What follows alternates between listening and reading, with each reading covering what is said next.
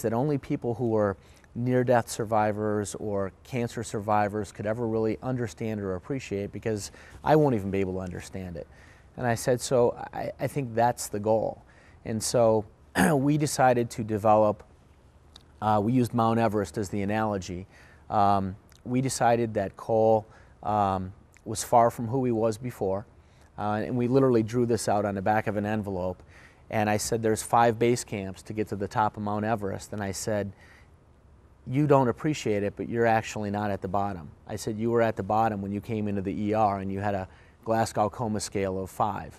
I said, you're now conscious and awake and alert, and you're able to talk and breathe and eat and all these different things, which have been significant accomplishments.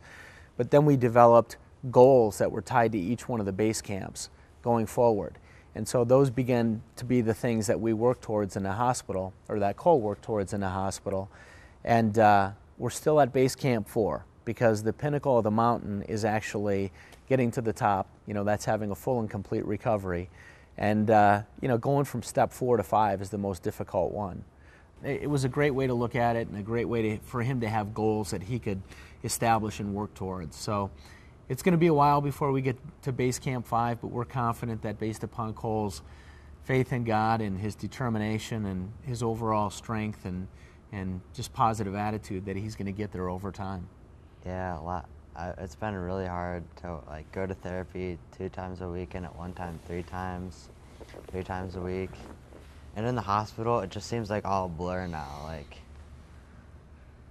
Like all 8 hours of therapy a day seems just like it never happened. And this is something that I can take personal credit for.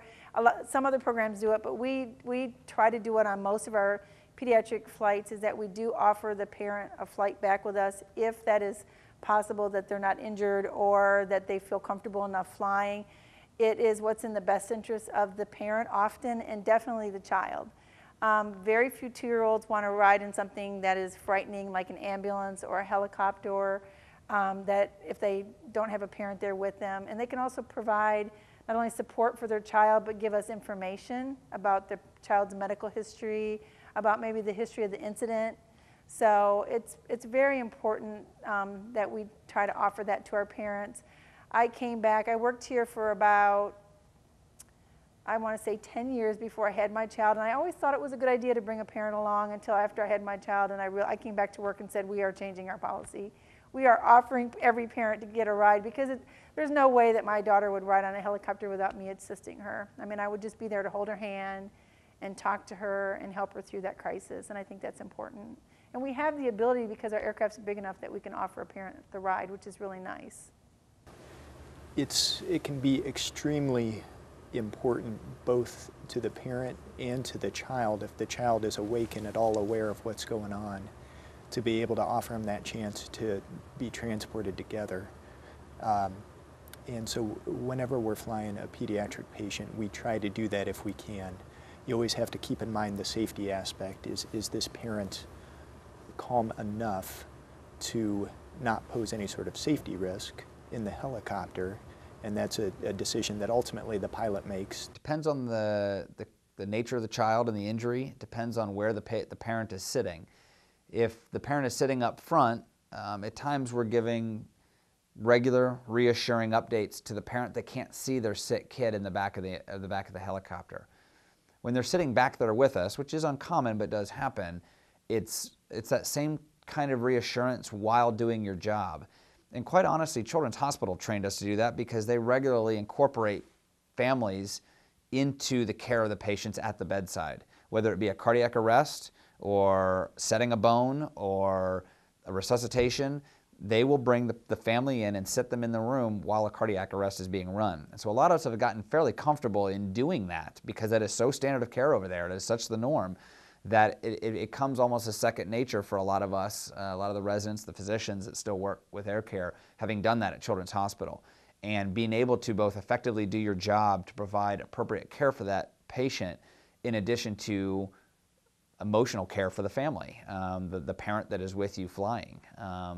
It is important. Now being a father myself, I could not imagine putting my 3-year-old on that helicopter to go away without me, there to at least be physically present even though I can't do anything.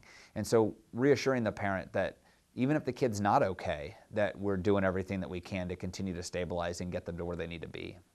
Whenever we can, we bring that parent because it can be actually therapeutic, not only psychologically, but I believe actually physically to an injured child, to have that calming influence of having mom or dad nearby. And depending on the logistics of what needs to be done, sometimes we position the parent in back with us and the child, and other times that's not possible, and so they ride up front with the pilot. And that's one thing that it's very nice that we have, that we fly with the aircraft that we do, the Eurocopter BK-117, which has the space and the power to enable us to do that sort of thing, which a lot of EMS helicopters nationally and in our area cannot offer, and so they can't offer that sort of benefit to the parent and to the child. If somebody asked me today what would be the most memorable story that I've ever had, the most memorable flight that I've ever had, it would be my flight to Union Township numerous years ago, where we landed at a car accident scene, and the patient was a pregnant mom that was term, and she was in extreme trauma. She had multiple injuries. We had to expedite her care. We put a tube in her airway. We gave her blood products. We rushed her to the hospital. On the way there, we notified all the appropriate personnel, being the trauma team, the OB team, and within minutes of arriving, the baby was delivered. And the only reason that he even survived was because all of the players did what they were supposed to do, from Union Township Fire Department calling us immediately upon arriving at the scene, realizing that this patient was extremely severe.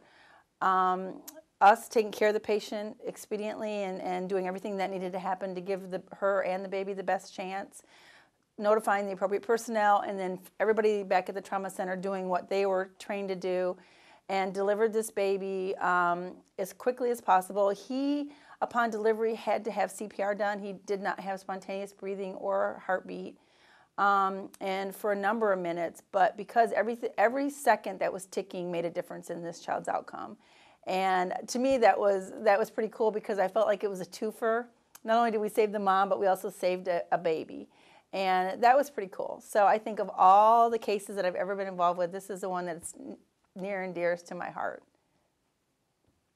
The other thing that's kind of neat on this case is, with all of the patients that we bring in, we follow up with them. And that's part of the cool thing of this job, is that we can see them after the fact. In most nursing positions, you're busy working with the next patient, so you can't do this. But I went and saw the mom after and got to see the baby. And actually, I got to hold the baby. I worked as a medic with Union Township Fire Department at that time, and they brought the baby. They brought Corey to Union Township, and I was able to hold him and take pictures of him. But I actually followed his case for years and kept in touch with the mom, and that was pretty neat. So I got to see how he did, and that's something that you don't do in an average nursing position, so that was pretty cool. In this particular case, like I said, everything happened expediently, and you even have to wonder if this was destined to take place, because actually the fire department were not even called to the scene. They were driving back from taking a patient to the hospital and drove up on this scene. So this happened within seconds of the accident taking place. And there's times that I feel like people are destined to survive or not, according to a higher power that's outside of our ability. And in this particular case, I think that happened. I mean, they got there within seconds of the accident taking place. They called us immediately, and every single player from that point on did what was appropriate and did what needed to happen for this baby to survive. So to me, that's something that I think Corey's life was destined to happen. I think he was meant to be here for whatever reason. And the good or bad, I mean, there's times that patients that we take care of don't survive no matter how hard we try. And again, I feel like some of that, in order for me to compensate for that feeling, I realize that some of that is beyond my control. We can only do the best that we can, and some of those patients survive and some of them do not, and that is beyond my control. And that's a way that I think I can tolerate some of the patients that we care for, and how sad they are, and dealing with some of the tragedy.